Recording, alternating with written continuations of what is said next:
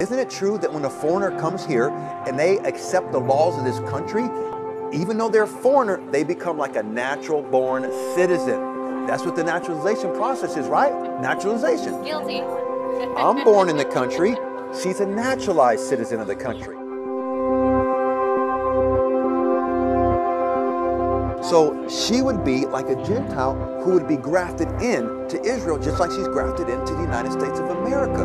That's why God said when the foreigner comes into the land and he's submitting to the Torah, that he has the same rights as a natural-born Israeli.